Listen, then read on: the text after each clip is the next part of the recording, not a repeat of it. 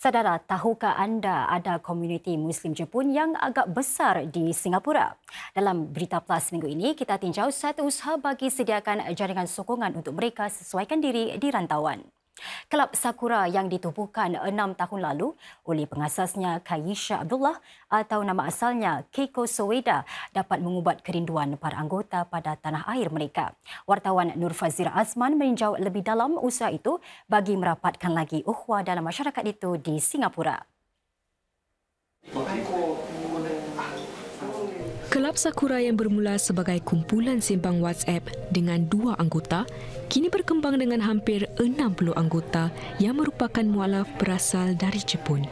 Malah, akaun Facebook kelab ini, Japanese Muslims in Singapore, sudah mempunyai lebih 500 pengikut. Antaranya, Encik Yokoyama 56 tahun yang sudah menetap di sini lebih 3 dekad.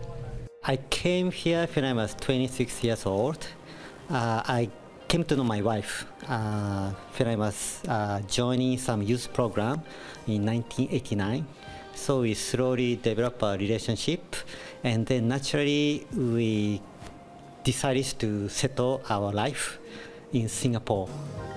Dengan tertubuhnya kelab ini, masyarakat Muslim Jepun di sini dapat bertukar pendapat dan menyokong satu sama lain dalam perjalanan kehidupan mereka di negara asing. When I married about 30 years ago, I didn't have this kind of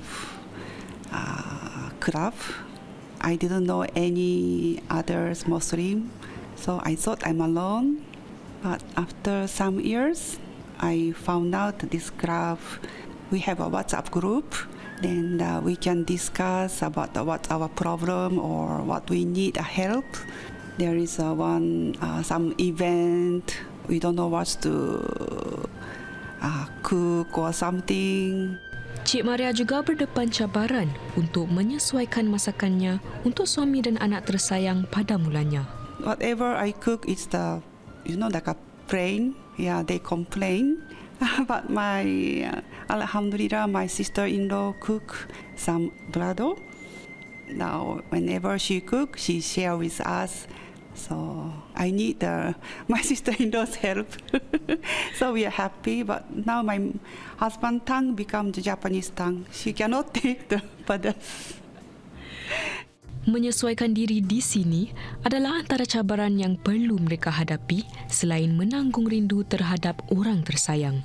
Ini lebih-lebih lagi pada waktu perayaan seperti Hari Raya Haji yang bakal menjelang. I think the sacrifice, well, for me is that I left my parents in Japan, so for all the sacrifices that they did for me, when you become a parent, you get to know and feel and understand that sacrifice, what they went. Selain Hari Raya Puasa dan Kurban, anggota Kelab Sakura juga menyambut perayaan Jepun seperti Tanah Bata.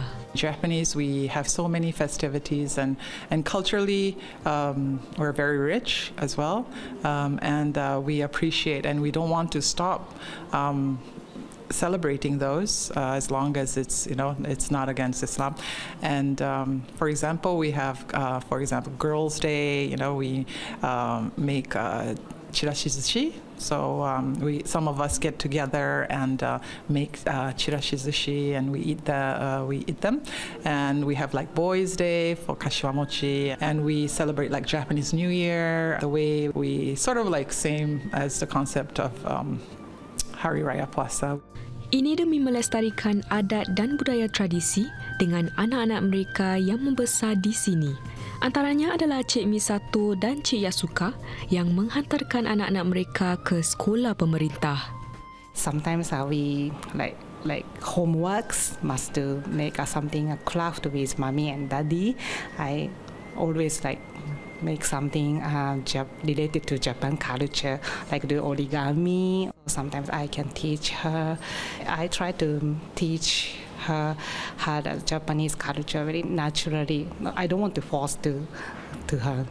And Japanese one is okay because I can teach them. On the other hand, on a weekend, I can send them to the Japanese school. And then they will have Japanese friend over there. Sokongan kukuh yang diberikan antara satu sama lain tidak pernah berbelah bagi, lebih-lebih lagi bagi mereka yang baru berhijrah ke sini seperti Cik Cika Usami yang baru sahaja bernikah dengan pasangannya Disember lepas.